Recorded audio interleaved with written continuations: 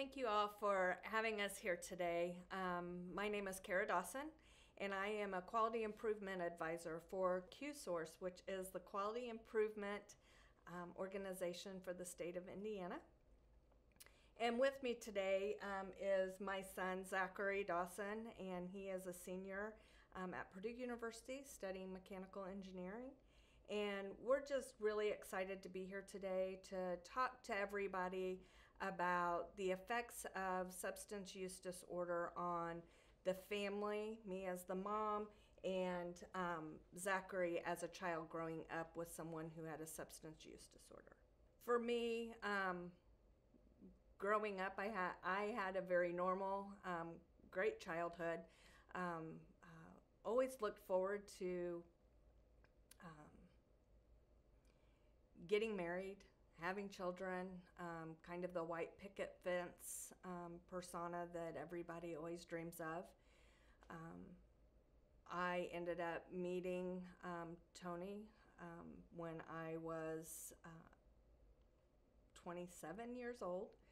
I had graduated from nursing school. I was working. I was a professional. Everything seemed great. Me and Tony had gone to high school together, and we were friends in high school. For me, I noticed the substance use even before probably we were married, but chose not to take those red flags that I saw, and thought that I could help him change. And so he was in the Air Force and was a part of Desert Storm, and came back and found out very soon after he had come back that I was actually pregnant with Zachary. And that's when I noticed his substance of choice was alcohol, and large amounts of alcohol. And that's when I noticed it getting worse, is when he came back. So for me, everything was normal. I saw the substance use as a problem very early on. Then felt like that it was my duty as his wife and a soon-to-be mom that to help him and to get through this situation. I guess it was a part of my life from the moment that I was born. So to me, it was regular, everyday life, him being that way. And I guess I didn't really realize it was any different than what, say, another kid would have until second, third grade. I remember, like, you go over to a friend's house and it's not that way, and it becomes apparent pretty quick that there's something going on. And you always kind of lived behind this wall where we were in this perfect little bubble, and we didn't want anybody to know that this was going on, and it always was. Some of the signs and symptoms that we noticed as I got farther into this relationship, we dealt with a lot of violence. He was very physically abusive to me. He was mentally abusive to me, and emotionally abusive. He felt like, because of his job and his duty with in the military, that now everybody owed him. And so, like Zachary said, we kind of lived in this bubble. It was very embarrassing for me as a professional person. Didn't want anybody to know, hey, when I go home, almost every night I'm getting beat up. And almost every night I'm going home and I have a sick feeling in my stomach because I know that he's been drinking. It's almost paralyzing. So no lights on in the house,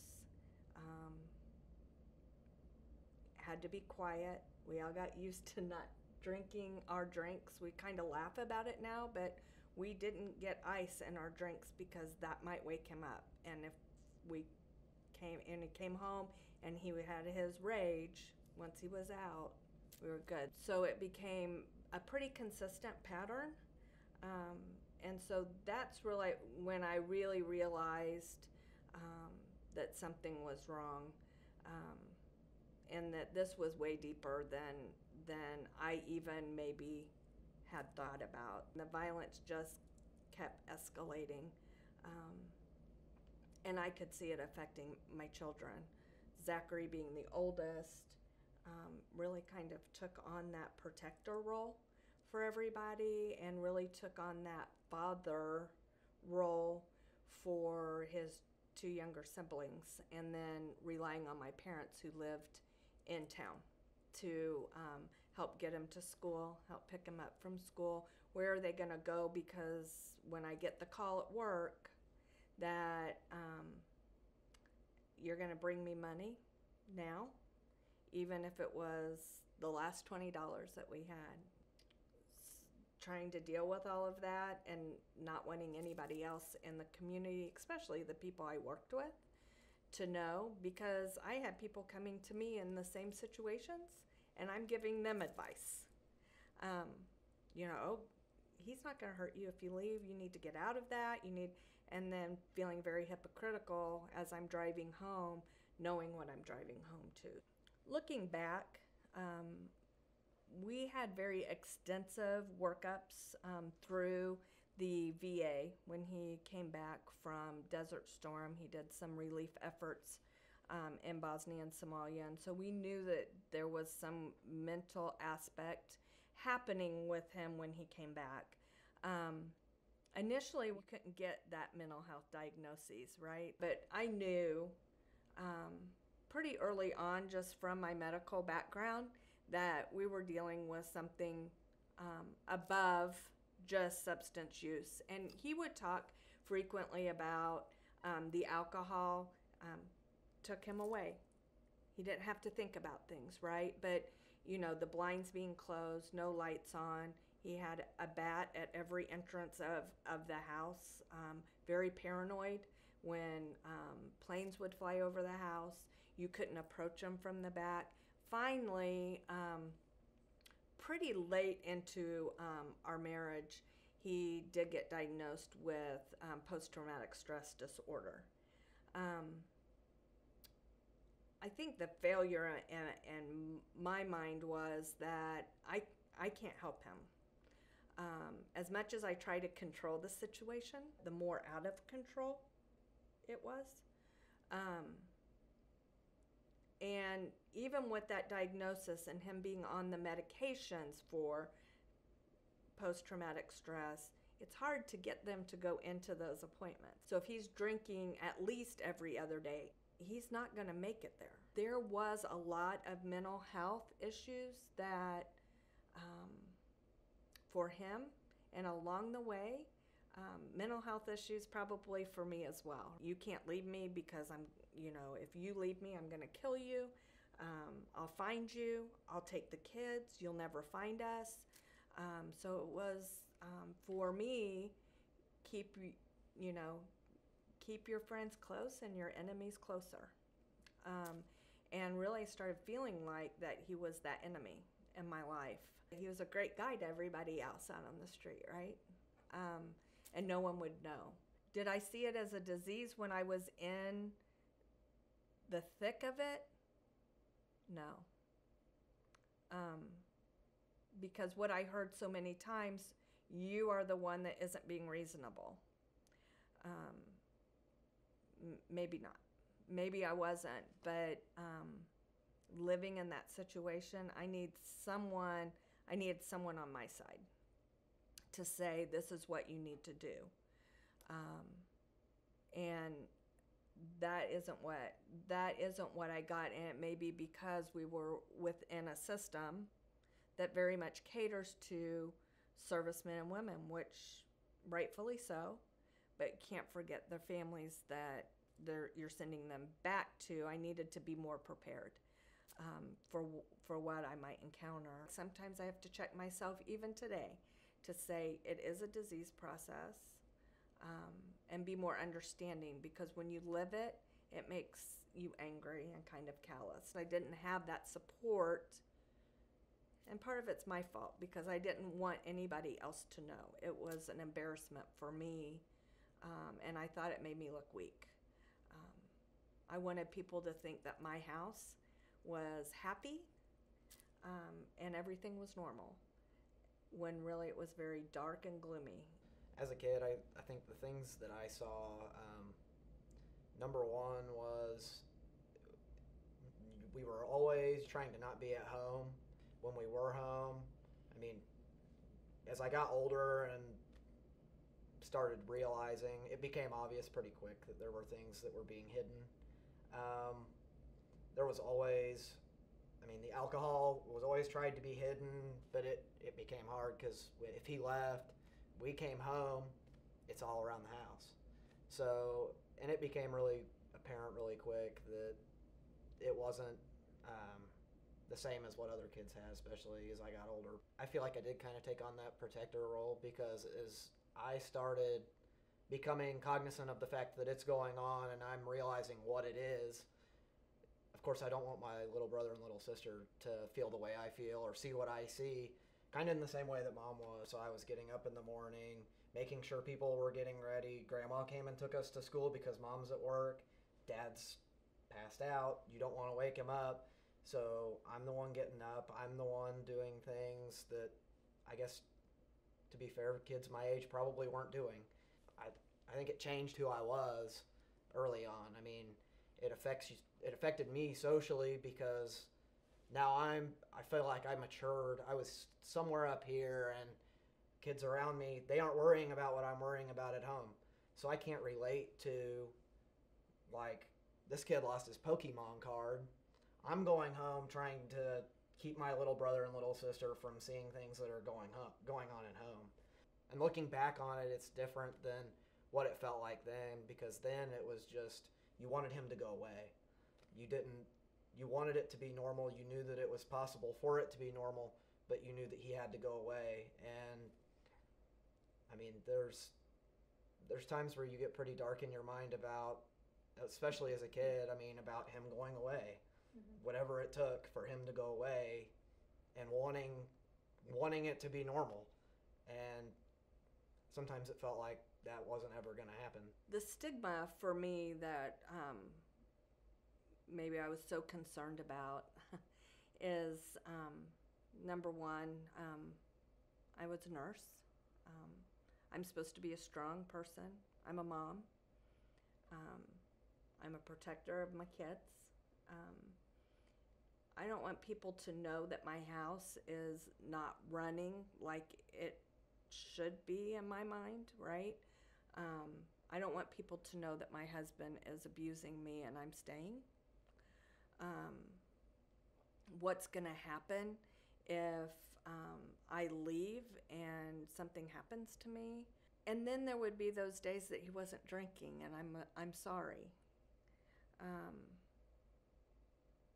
And he was the person that I knew that I had met, that I knew I wanted to be with. And how can I leave him? If I leave, do I look like the bad guy now that I've left someone who is going through this? And I'm supposed to be able to help people. I'm a nurse. Medical. How come I can't help him? I help all these other people. How come I can't help him? Maybe it is me. Maybe when he tells me it's me, it is me. I didn't want people to see me as weak. I didn't know that I needed help. When you're in the thick of it, I don't know that you really know that you need the help. And if I get help, does that also make me not look like I'm in control and that I'm strong? Never mind that. And when I was in the situation, to go and get the help meant that I knew I was going to go home and reap a repercussion from him, because he didn't want people to see him in that light either. I guess it was always an excuse. But I do think there's a huge negative stigma in our society about substance use disorder. They're no good. They're not going to get any better. And why would she stay? It's her own fault, right? And after I was with him for 14 years, and I finally knew that I had to make that break. And I did so, but it was humbling. I had to go live with my parents again. I had 3 kids who, after I left, I realized that they were much more affected by that substance use than what I even knew at the time. There was a huge amount of guilt for me, thinking that I wasn't the mom I needed to be, maybe, but knowing that in the thick, if I left, in my mind, how can I leave? I know that I'm gonna have to let the kids go and see him. And the thought of them being with him by themselves was worse to me than what I thought I was doing to try to protect them at the time. When I was really in the thick of the whole process and that life, that I really even knew that I needed the help. But looking back, I was really just enabling a situation to continue to spiral out of control. Growing up, I mean, when I was that age, we didn't talk about it. He was around once in a while, just enough to pull off the facade that he was around, he was normal. Me knowing well in the back of my mind that that's absolutely not how it was, and we didn't talk about it, we hid it. People didn't come over, and I don't know that I ever had any friends that said anything about not coming over to our house, but I knew why, so it didn't ever strike me as odd, I guess, growing up that nobody came over, because I don't guess I felt like growing up I was at home that often. So it wasn't odd to me to not be at home. So yeah, I mean, looking back at it now, obviously I left the situation. Probably the hardest thing I've ever done in my whole life. The scariest thing I've ever done in my whole life, hands down. Most humble thing I've ever had to do, live with my parents for a summer. You feel like you're a kid again, but also a mom, and now my kids are listening to my parents more than they're listening to me, because my dad kind of was that father figure for them for a minute.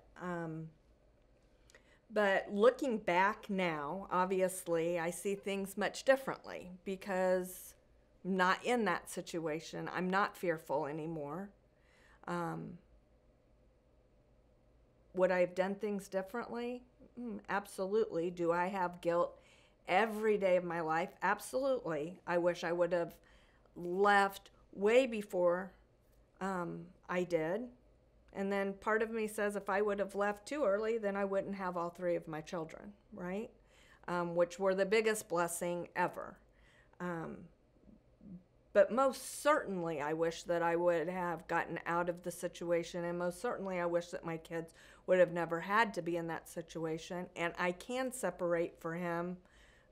In my mind, I get it's a disease.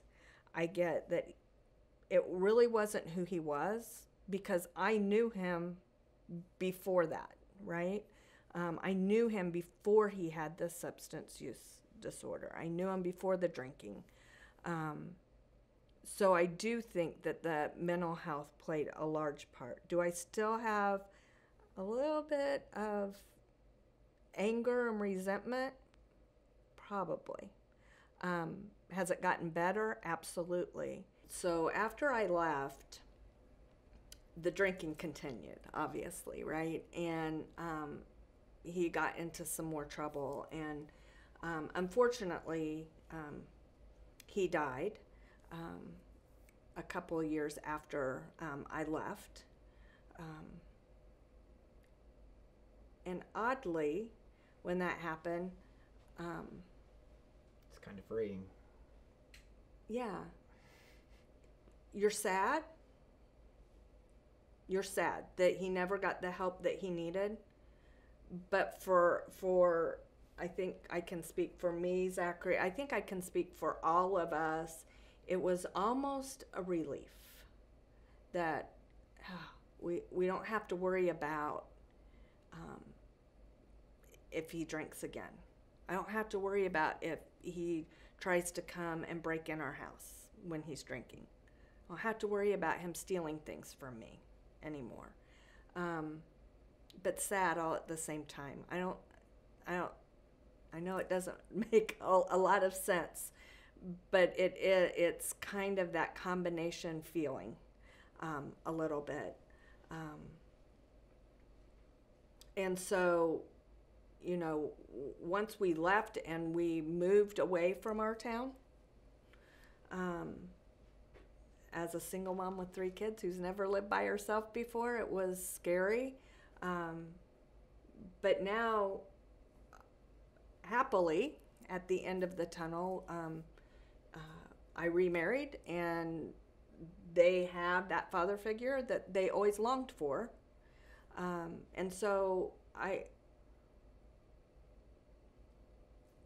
don't know.